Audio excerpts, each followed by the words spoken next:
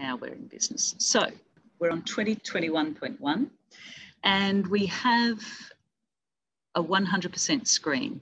And one of the biggest requests we've had over the years, and as you can imagine, for me too, I've got my glasses on today. I think actually Steve picked me because I wear glasses and we wanted to focus on the user experience.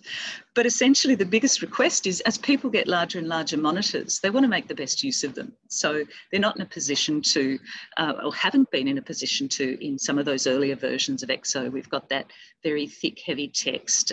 Everything looks a bit heavy and dense, and even if they try and expand the screen will fill out, but all the fonts and everything else will stay the same.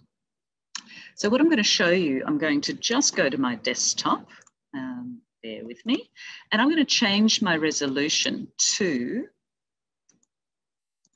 150%. I could just go to 125, but I think we may as well show you, you know, I've even actually played around and taken it up to 175. Now, for me, that was ridiculous because I've got a relatively small monitor.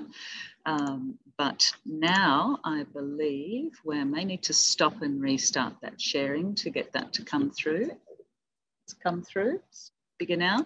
So now we've got our 150%, this is at 150%. So you can see the fonts are larger. The fonts are also much cleaner and clearer now. As you would have noticed in other earlier user group sessions, this change was commenced and pushed out through the standard screens, the Exo Business Finance screens, but now it's actually being broadened to encompass the job costing and the CRM screens as well, and even config. So what you can see now on this screen, I'm not sure how well it shows through the Zoom session, but these have actually got alternate shading on them. And those of you that work with a lot of Excel spreadsheets and those of you that work with a lot of data know how invaluable this can be. You know, how many times are we sitting there trying to highlight a row in order to just make sure we stay on that row?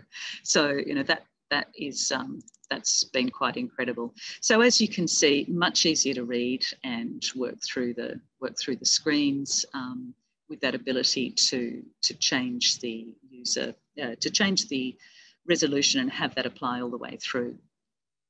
And I'm just going to try and tuck that away. The other thing that you will notice, just duck that down there so I can see it, bit of a rudimentary way to do it. But one of the other things you'll notice is we no longer have as many icons along the top. I think for some people that the icons were getting a little bit older.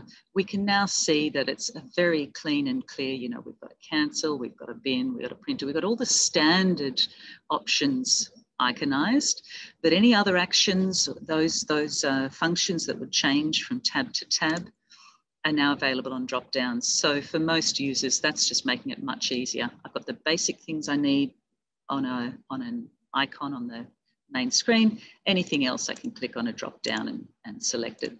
So it actually makes that process much easier for people, I think, and easier for people that are looking at the system for the first time.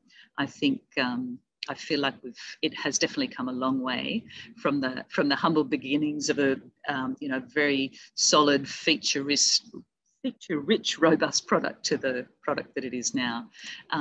It definitely feels a lot nicer to work with and use, particularly as some of us may be working till late into the evening on it. The better we can deal with the vision and the visuality of it, the better that it is.